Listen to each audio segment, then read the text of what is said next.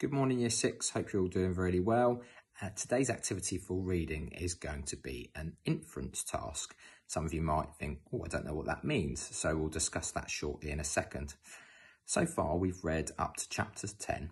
Mrs. Tice and myself, we really hope you've enjoyed it. We've been enjoying reading to you. And obviously we haven't had a lot of activities to do so far. We did a little bit of a prediction activity, which was great. Thank you very much. But now we're going to really try and focus on coming to some sort of conclusion, which leads me back to what the word inference means. We're basically going to look at evidence from what we've read so far to make a conclusion, to make a decision. Now, with that, we've got a question we'd like to ask you. So our question we'd like to ask you so far from the book that we've read up to chapter 10 is whether or not you feel that Martine is a lucky girl. Now, she's obviously been through a lot so far in a short space of time. If you think we're only up to chapter 10, you cast your mind back to when you did your problems and puzzles sheet and you wrote down things you liked, you disliked, the themes, the questions. That might help trigger you a little bit to just remember what's happened so far. Obviously, you've got the videos on YouTube, on the school website that you can go back and listen to again whenever you like. They're there for you. And that, again, might just recap a few things, help you out, make you come to a decision on whether or not you think Martine is a lucky girl.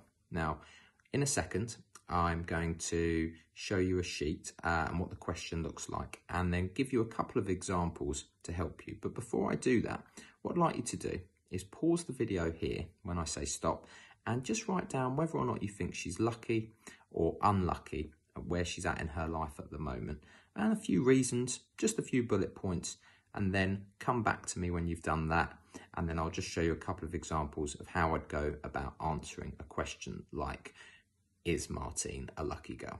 Okay, pause the video now. Thank you. Welcome back, Year 6. I hope you were able to write down lots of different ideas to why you think Martine is a lucky girl or why you think she may be unlucky. What we have here is what the sheet will look like, or something similar to this. It just shows you Martine is a lucky girl. Do you agree with the statement? Use evidence from the text to support your answers. So once you've watched the video of me today, underneath will be a link with this sheet on there, so you can just add in what you'd like underneath. So we want to take it away from just bullet points and try and put things into sentences. So what I've done for you, let me just change it over to here. There we go. What I've done for you is written in a couple of sentences to help you. So if I just make sure, there we go. That's nice for you. So again, as you can see, this is what the sheet looks like. And underneath, I've written a few sentences for you just to help us out a little bit. So I'm just going to scroll that down slightly so we can see what I've written. There we go.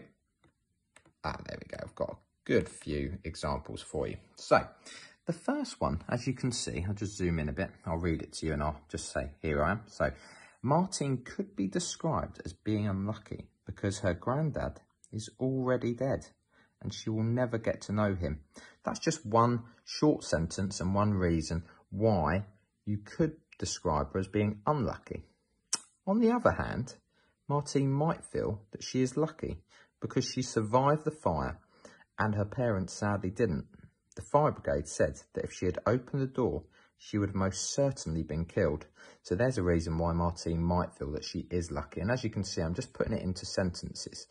So we use on the other hand to put another point across. So the first one I described her as being unlucky. The second one I went to the other side and I said Martine might feel that she is lucky. So on the other hand, the different side of the argument.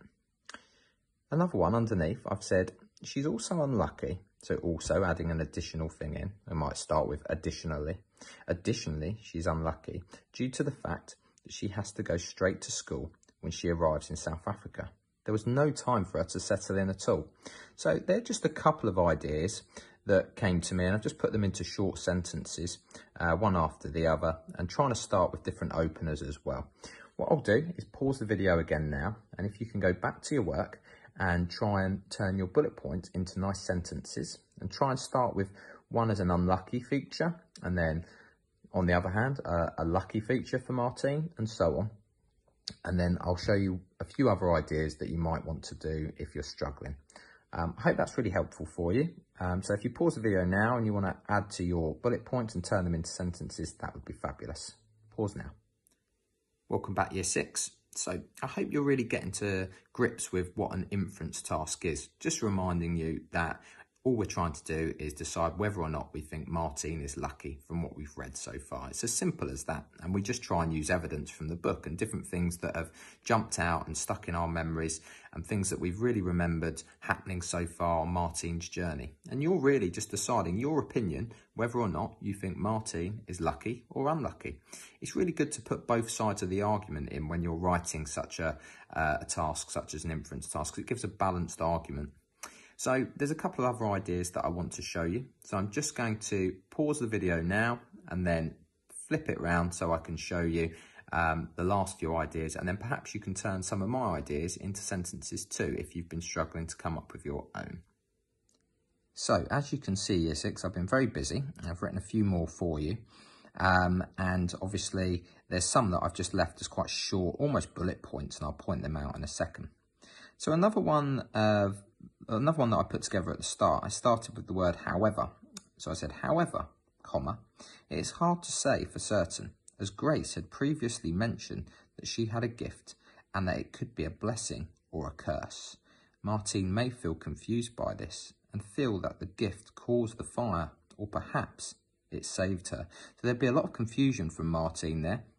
And that's one really that I've put together where we're looking into whether or not Martine feels herself if she's lucky or unlucky. Another opinion could be that Martine is considered to be lucky because even though her parents have died, she is still being looked after and cared for. Again, that's just another reason, another opinion while some of us might feel that Martine might be lucky. Hopefully you've come up with these on your own and you can see, oh yeah, I got that one. Oh yeah, I got that one. Then I've got a few extra ones for you at the bottom. So you can see it says, she is lucky because she is living with her grandmother. You could expand on that. You could explain further. You might disagree. You might think that's unlucky.